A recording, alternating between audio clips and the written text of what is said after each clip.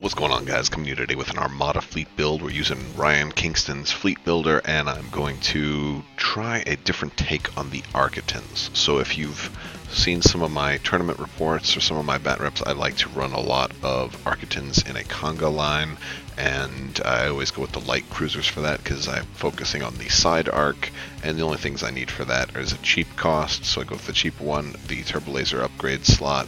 If I want to add something like enhanced armament or slave turrets or something like that, and then just the side arc really.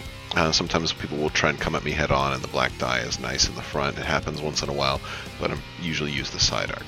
But instead, I'm going to use the command cruiser this time. And I decided, because I had played with a command cruiser the other day, and I really liked to get the support team. And so engine techs actually works out really good, because normally this is a ship that's not very maneuverable, and I had actually used engine techs along with Gergerod and made these guys incredibly maneuverable. So some of the stuff that I could do with them was really, really nice. And so I said, you know what, let's do a build kind of taking advantage of these guys, and I don't necessarily have to fly them in the same way. I can really kind of take advantage of their maneuverability this way. But how can I also maximize their attack? So I am going to be running Vader as my commander, and I'm going to give them enhanced armament. If we're going to take advantage of their maneuverability, then we can totally make sure that we, try to maximize the arcs. And this is a possible way that you can get double arc on these guys and take advantage of that. But you're always going to at least get a side and maybe a front, or it's possible you might be able to get double side arc and pull off the Akbar slash. But the other thing I'm going to do with these guys is, because I've got the maneuverability to line up my shots, and I'm going to have Vader as my commander, so they're all going to have rerolls available. I'm going to add Intel Officer to this, and I'm going to add 2 of them. So they're going to pack a punch. They're going to be like like a tag team. And they're going to be like old WWE, or actually WWF at the time, like Demolition, right? Axe and Smash. You could even add a third one if you wanted to go with Crush. That'll be their names, Axe and Smash, right there. Yes. So let me zoom out a little bit. Now I got the tag team right there. I don't want to put Vader on there because I'm going to put these guys up close and personal. I'm going to try and do a nice initiative bid. And what we're going to do is we're going to do I talked about how, victories were really nice with disposable capacitors. So we'll go with a standard, what's now like kind of a standard victory build, disposable capacitors and gunnery team. I don't need leading shots, although that would be great. I just don't need that right here. So instead I will go with spinal armament. I'm going to be running Vader here anyway, so we can totally take care of that. And let's add, I want to add a Raider also. Not putting a whole lot on this Raider, but I will give him external racks. And I've got Vader, so I don't really need, if I get up close and black range, I really don't need those evades. So I don't have to put, I don't have to put stuff for rerolls on any of my ships, because Vader takes care of all of that. The Arquitens don't really have the capability to get the rerolls built in. The Raider can, and the Victory can. I can do leading shots here, and I could do ordnance experts on the Raider, but I don't need to because I've got Vader, so he's saving me some points there. Now I'm not going squadronless here. I've got some points for squadrons, although none of the, I could have the Victory be a carrier, and this is where it goes up to preference. But I think I'm going to go with some rogues, because I'm of the mindset right now, if I was going to go with if I was going to try to fill out on squadrons and just go with TIE fighters, well, it might be better for me to maybe use Sloan or something like that. So, well, how am I going to take best advantage of Vader? I think I'm going to go with rogues. Now, there's 2 things. I first thought about running 2 decimators, and it puts me at 399, so that could fit. However, with a firepower heavy build, one of the things I like to be able to do is be first player. So I think if I drop the rogues and I swap them to fire sprays, now I've got a 9-point initiative bid. Now that's definitely giving me some flexibility, a ton of flexibility. So much flexibility that you could actually come in here and you could add Warlord if you wanted to, and now you're back to 399. Although I don't really need Warlord with Vader as much, although it is nice. You could do, well, I don't need Corruptor. But yeah, we could add different things here. We could add boarding parties to the Raider if we wanted to. although our boarding troopers wouldn't be too shabby. Although honestly, I'm kind of thinking in this build, boarding engineers might be better because of the fact that I've got intel officers. Some people are like, well, you know what? I don't want to lose my brace, so I'll just let the damage through. You know, and especially against like a Star Destroyer, you might see a couple of instances of damage getting sent through. So I don't really see a whole lot of boarding engineers get used. I think they're going to work a little bit better on the rebel side of the house. But yeah, so I mean, you could go with that. But I think a 9-point initiative bid would be pretty good to get yourself first player here and give you some options. You got 4 activations. You've got a light squadron presence, but there's tough squadrons. They got 6 hull. They've got bomber with 2 blue dice, so they're a serious threat to ships. And they've got rogue, so you don't have to dedicate any ships to activating them. So they're not terrible. But you know, you can change that. You can change things up a little bit. We could drop them out, and we could add a couple of TIE fighters if we wanted to have more of a defensive screen. I could go 4, 5 TIE fighters even, and a 395 is a respectable bid. We could potentially, you know, we could work with that. But I'm going to stick with the fire sprays because I haven't flown fire sprays in a while, and that gives me a comfortable bid. But that's where you have some wiggle room. And of course, you know, you could change around this build a little bit. You don't have to have the engine techs in there because you don't have anything that's giving them navs. So the difficulty in a build like this being really good is knowing how to set the commands here for the Arquitens. So the idea that I would go with in this case is to do a navigation command first turn, depending on where your opponent sets up in the speed, possibly a navigation command second turn.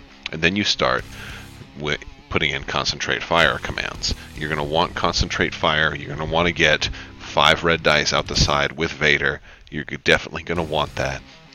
So that's as when you have intel officer, and you're going to want that for both of these guys. So you go up against, oh, okay, Imperial Star Destroyer. Oh, I see you have ECM. No problem. Intel officer, your brace. Do you want to use it now? Because you know you got another Arquitens coming right away. You know, and then, you know, force them to make the tough decisions, get some damage through, and get those shields down, then fly the Raider in last, put him right in close range, then activate first player next turn, activate the Raider first, pop the external racks, fly him away, all the while kind of keeping the victory in the rear. If they want to come towards him, they're going to have to face disposable capacitors and gunnery team. So you know, that's nice. And depending on their squadron presence, if the fire sprays need to just tie up enemy squadrons, they can do that. Or if there's not that nasty of a squadron presence, just fly them outside. Maybe lead somebody on a kind of a goose chase, and or you know, use them to kind of hunt down a fleeing flotilla or somebody who's got relay. You know, you can try to do something like that as well. There's definitely a lot of options of things that you could do. This would be a fun build. I find Arquitens with engine techs are pretty good. You don't necessarily have to run them that fast here, but like if you had Jerjerrod, for example, you could do 2 at speed 1 with a nav token, 1 at speed 2, 2 at speed 3, and then do another 2 after that. So that's incredibly mobile. You go from a ship that's not very mobile to potentially one of the most mobile ships in the game. So you know, very maneuverable if you play it right. But you would probably have to, in this case, you may want to consider staggering nav and concentrate fire, depending on kind of how your opponent is, and that's going to be the trick to this build. So this isn't, I wouldn't call this a beginner's build. This would be more of an advanced build if you're very good with making sure you don't get your command dials wrong. And if that's one of your strengths, then this might be the build for you. But I think it would be a fun build regardless. I always like Intel Officer, and you know, you do have a lot of long-range firepower. Now your ships are weaker here, except for the victory. Now one of the things we could do that we're lacking here is we could add Minister Tua also here and put ECM on. Now that puts us right at 400, but I'm not really. This isn't exactly a second place a second player type of build. Now let's do objectives just in case we don't end up being first player. Advanced gunnery is not going to be the best thing for this. I mean, granted, the Arquitens could potentially be great, but this is something, advanced gunnery is something that tends to benefit your opponent a little bit more, and so it's really a tough one to do unless you've got a surefire, you know, I absolutely need this. Like if you're running Avenger with boarding troopers, you know, then, well, you know, you definitely don't have gunnery team there, so that's like maybe a good time to do something like that. Or if you've got a Monkaren or something like that that doesn't, you know, any really good single arc ship that doesn't have it, or if you're running a home one with Akbar, then maybe advanced gunnery is a good option for that as well. Opening salvo is one of my other go-tos, but that's not really that great here because we don't have enough ships shooting, especially at long range. At long range, when we first started shooting, I'll only have 3 ships, so you know, if I end up going up against a 5 or 6 ship list, this will tear me apart. So definitely don't want that. I kind of like station assault because I like it better if I've got an interdictor in there. If I wanted to run Most Wanted really bad, I would probably swap the Raider out for a Gazanti and maybe add more squadrons as a result. So that's an option, but I'm not going to go with that one either. I'm thinking Station Assault here.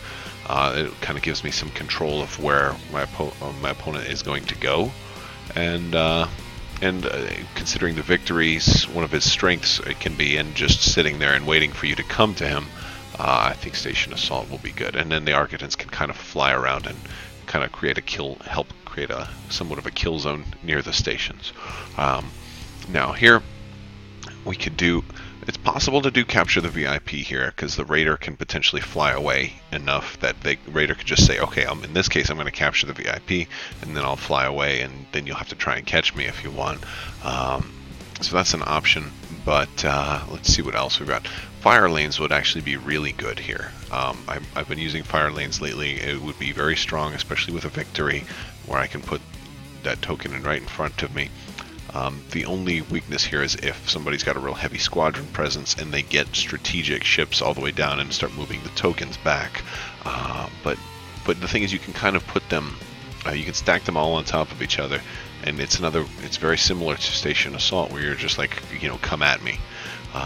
And so I kind of like fire lanes. You can get a lot of tokens, you can get a lot of victory points out of this, and force the battle where you want it to take place. So I think that's going to be good for for a heavy loaded victory.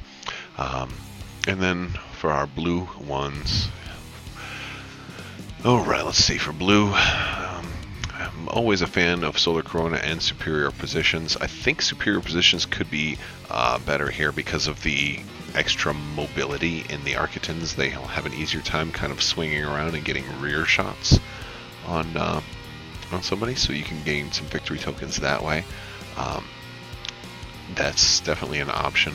Let's see, some of the other ones I kind of like if I've got either strategic or an interdictor, and it gets so much better there. Intel sweep. Have I done intel sweep before? I don't even know if I've ever done intel sweep.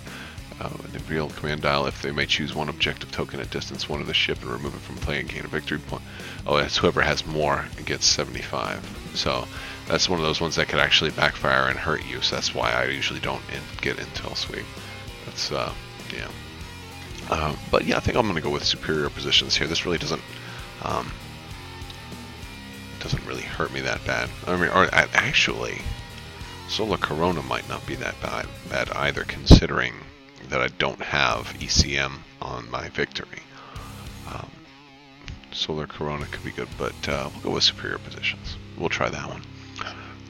Yeah, and that's another way of trying to say, you know what, come after and try and get in the rear arc of my victory if you can. You know, try to do that, and you know, you'll have a hard time because I've got a lot of dice I can bring to bear on you, even from long range. And if you do manage to get in the rear arc, well, I've got spinal armament, so I'm still rolling 3 dice at you out of my rear. So actually, the rear arc at long range is stronger than the side arc on the victory. So that's kind of cool. I can fart all over you.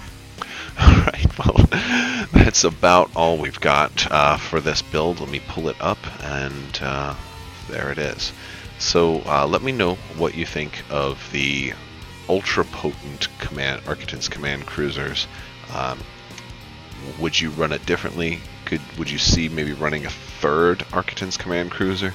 I tried putting that list together. The problem is then you end up having to put your commander on one of them, or putting him on a raider, and out of the choices available, it became very good, and I didn't feel good about it. I wanted my commander on a tougher ship, and I thought the victory was the way to go there. So let me know in the comments what you would do differently. If you like this video, give it a thumbs up. Make sure you are entered to win. I am going to be announcing the giveaway, the first of 2 giveaway winners, very, very shortly. So make sure you're entered to win that. And anything you have to do to enter to win is be a subscriber and leave a comment. So thank you guys so much for watching, and as always, have a great day.